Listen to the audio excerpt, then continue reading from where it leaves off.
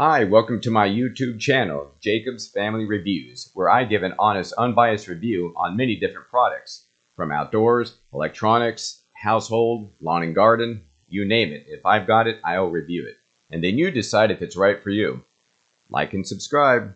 Thanks. Now, if any time during or after this video you wish to learn more about a product or want to purchase it, simply click on the link in the description below this video. When you click on that link, you'll be taken to my Amazon storefront video page like this. But don't worry about the video. You don't have to watch it again unless you want to.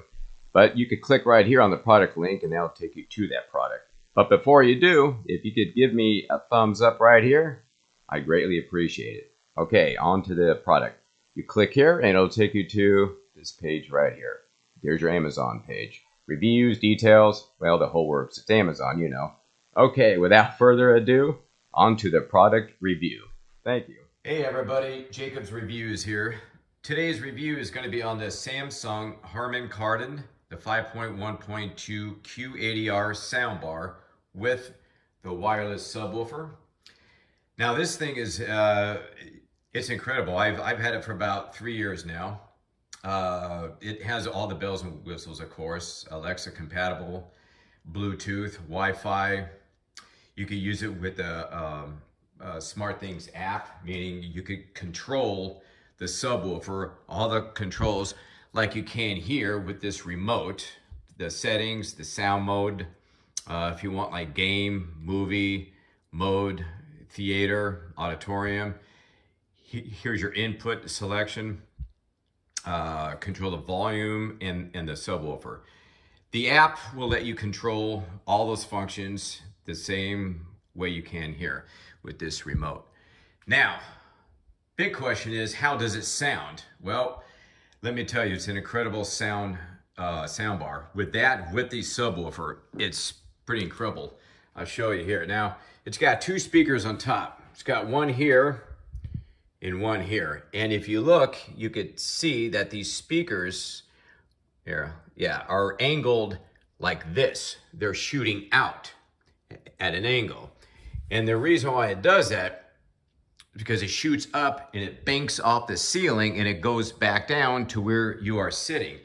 And it really creates an incredible sound effect.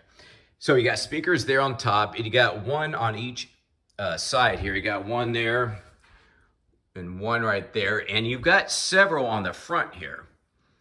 I think the ones in the center are pointed forward. The ones over here on the sides are more at a slight angle.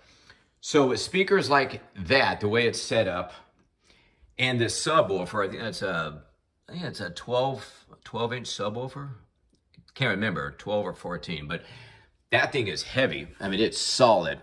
It is a solid, heavy subwoofer. It makes incredible sound. So when we're watching a movie, action movie with sound like Star Wars or Days of Thunder or something, it is just incredible because it really sounds, I mean, you can hear the bass on this. I mean, that subwoofer is powerful. You can hear the bass throughout the whole room.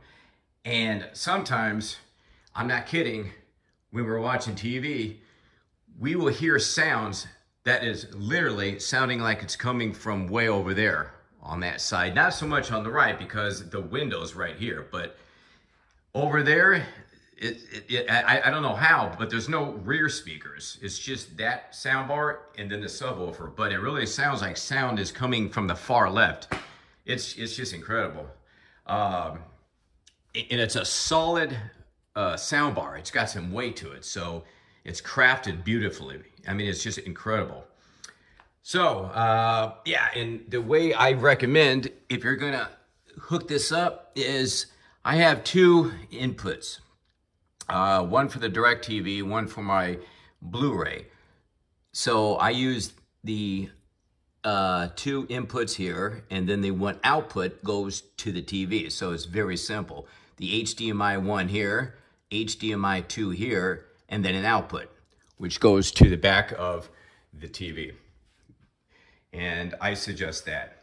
Overall, I highly recommend it. If you could afford this speaker setup, I would buy it. It's incredible. Thanks, I hope this review was helpful.